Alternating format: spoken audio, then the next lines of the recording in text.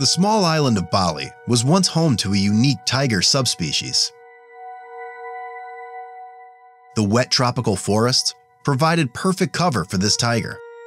It was highly venerated, yet also feared by the locals.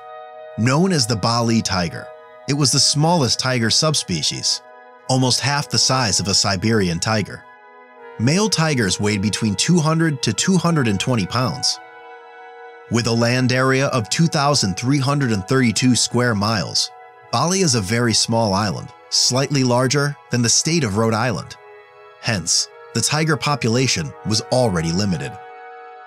Apart from being the smallest tiger, the Bali tiger had other unique physical characteristics. Compared to other subspecies, it had shorter fur with fewer stripes. Although formally considered a separate subspecies, some scientists claim that Bali tigers are a subspecies of the extinct Javan tiger. The Javan tiger inhabited the island of Java and was slightly larger than the Bali tiger. However, these tigers went extinct by the 1970s. By the end of the 19th century, things began to change in Bali. With agricultural development, palm plantations and rice fields were established.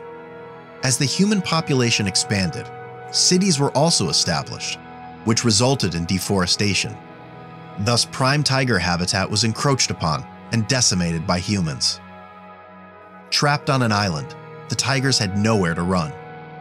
Around the same time, the tiger was seen as a pest, and with the arrival of the Dutch, the fate of the Bali tiger was sealed.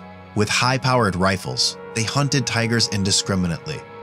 Various hunting trips were organized by the Europeans, with some hunters traveling from the neighboring island of Java. Reportedly, during a single day, more than one tiger was killed. Naturally, the tiger population dwindled.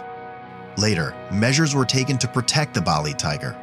In 1941, the West Bali National Park was established as the first game reserve in the country, but it was too late. Though a few tigers may have survived till the 1950s, reported sightings were rare and unreliable. Sightings were reported in the 1970s too, but due to Bali's small size, it's hard to believe how an animal like the tiger could evade humans. Towards the end, the remaining tigers inhabited the western parts of Bali. There, the last Bali tiger was shot by a hunter on the 27th of September, 1937.